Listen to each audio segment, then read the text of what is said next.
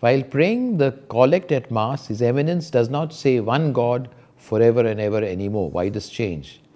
The original Latin does not have one God. That's what I want to tell first of all.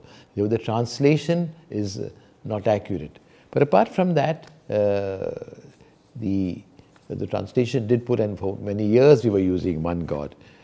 We got a direction from Rome, and therefore this. So I remember when I first stopped, somebody asked me a question. I said in my parish, I said soon they also will stop, because the Holy See sent a letter to everybody, to all the churches all over the world, to drop the word one. The word one, when used, and depending on where you put the comma, where you say, might give the impression, might dilute our theology of the Trinity.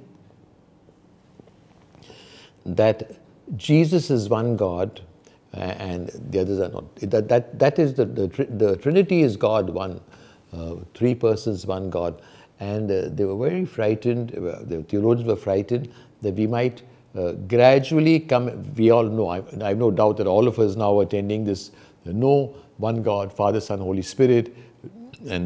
But the way it was put, some non-Catholics began quoting this as an indication that we are not monotheists, etc. And therefore, Holy See asked us, and to avoid any misunderstanding about the Trinity, to drop it. So it's dropped all over the world, or it will be dropped soon.